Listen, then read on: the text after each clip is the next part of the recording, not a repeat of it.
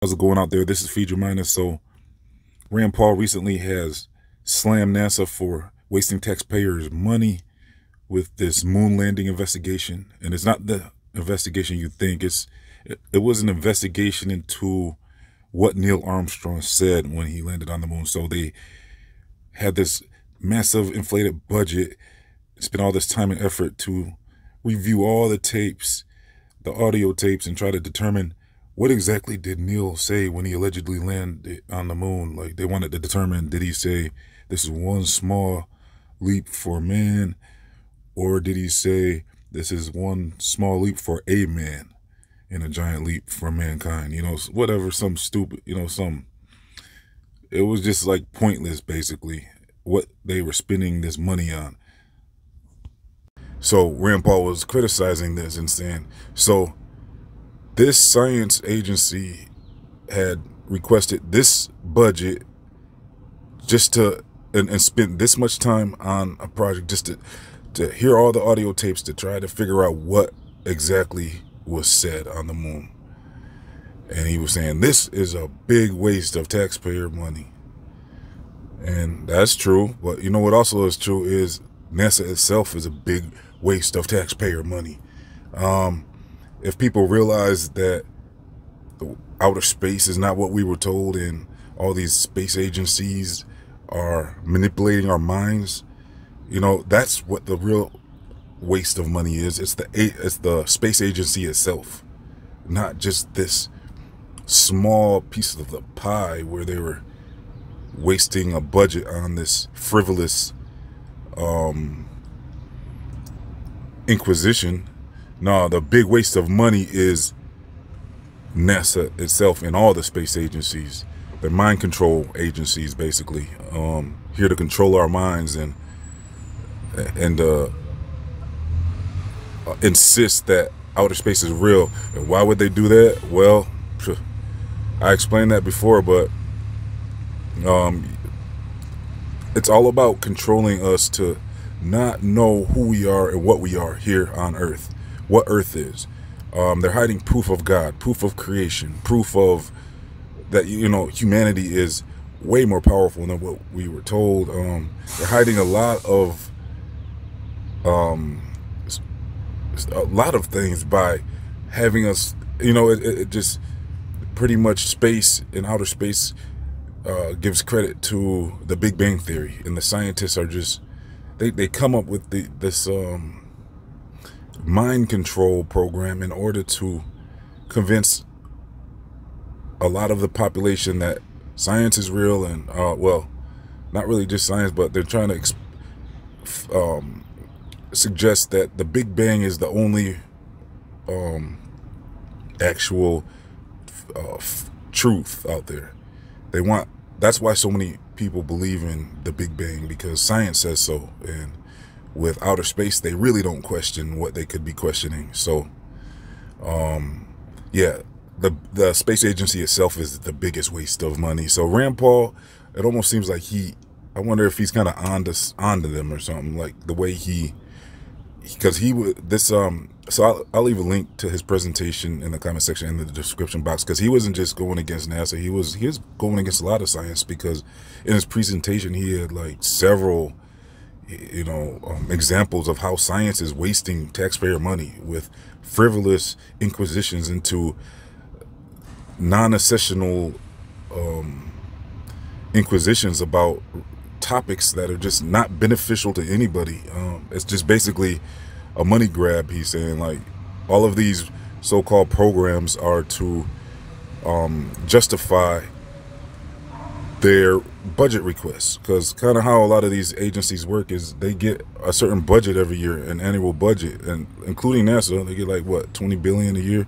So all these agencies just get all this money, and they have to have evidence of them using the money on stuff. So they come up with all these frivolous and just ridiculous science projects, and he shows you all the examples. I'll leave the link in the comment section in the description box so you can check it out. I mean, it was just, when he brought up the NASA thing and the moon landing, I was like, oh wow, like, I was just kind of skimming through it. Then I saw the NASA, the moon landing picture. I was like, oh wow, is he actually figuring this out? And then I listened to it, and yeah, he was focused on just that one particular area of finance. But really, I was just wondering, like, does Rand Paul know more about, that he just didn't want to go there, because he can't really go there, because Rand Paul's been really speaking up on a lot of issues, even in that video. Like, he knows science. He's kind of on the science. It looks like he's on the science in their religious cult. They're taking over the minds of a lot of people. He's saying, like, well, he was basically saying they're wasting taxpayer money with frivolous programs. So, but it's almost like he knows more about, like, science than and how they are. They're kind of fraudulent. Yeah, they're not really on the up and up. So, with a lot of programs, I mean, you'll have to check out the video for yourself. Also, I'll leave a link to my playlist about space agencies, so you can check that out too, and see for yourself how these space agencies operate to control your mind. And so science too. I mean, science is there's evidence, a lot of evidence that science is trying to control your mind and take your money. And yeah, they're just trying to inflate their budgets, and they want, when it's time to show what did you need this money for, they can say, hey, well, we did this program and this program, and nobody questions them. Like, oh, and then you look into these programs and they're ridiculous subjects that they're wasting all this money on. And then they can say, hey, well, I guess we need at least this much money or more next year, so we can continue our research. And then nobody's looking into the research, though. That's the thing. But Rand Paul's onto them, so he might even know more than what he's saying. And that's interesting, like I said, that he brought up NASA. I mean, that's like bingo. NASA is all that money every year. We don't need to be giving them. I mean, we're giving them money to basically manipulate our minds and program our minds into a false universal perception of the solar system and all that stuff. And just they're trying to convince us that this is what it is, this is where we live, and nobody's questioning them. So I mean, I don't know, maybe if more people get into the system, like regular people, I mean, there is a chance that people can get in there and really start, like even Dean Odle, like he's a flat earther, and he's running for governor. So I think it's of Alabama or somewhere. Arizona it might be, I don't know.